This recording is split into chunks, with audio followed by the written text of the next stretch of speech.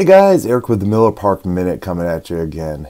Hey, I want to take a brief minute to say thank you to all of you who are watching or who've watched, subscribed, liked, commented, gave me some feedback.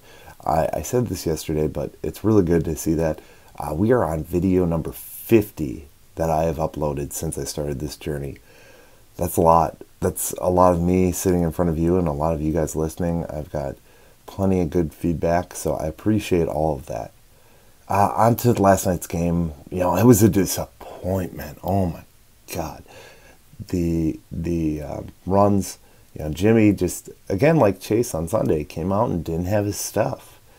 You could tell very early on, and it was one of those things where I thought he should have been pulled a little earlier than he was.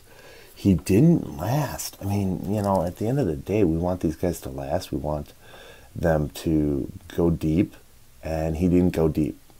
So, yeah, it was only 4 runs. It was a very close matchup. You can't blame us for that. I mean, it was close.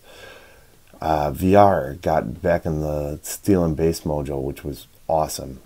1 for 4 still, but he got stealing bases. So that's huge. That's really important. And then we had Eric Thames only 1 for 4 as well. And then a lot of offers, a lot of guys not doing stuff. Braun, I'm calling you out, Braun. You need to start hitting again.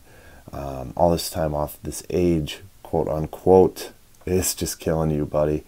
And that's Council too. Council needs to realize that maybe Braun should pinch hit once in a while. He doesn't need to start. Just because Braun's healthy, he should not be in the starting rotation. Natalie Feliz is my next call. Buddy, I still believe you should be the closer. You pitched well last night. 2 solid innings, no runs allowed. That's awesome.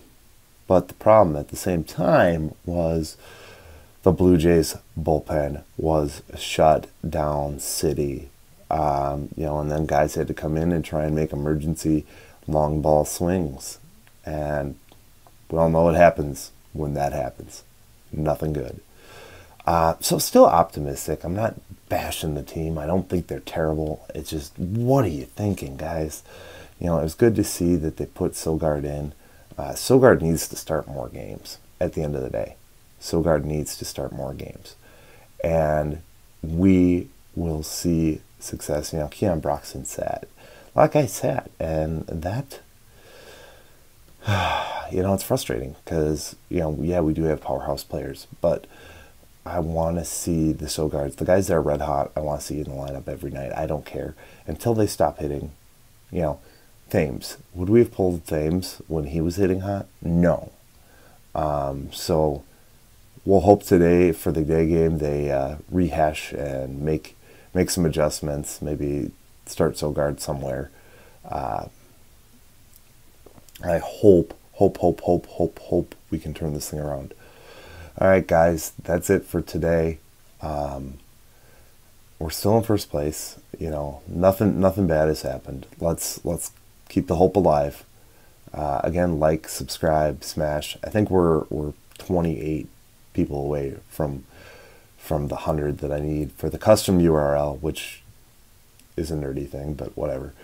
Thanks again for watching. You guys have a great day.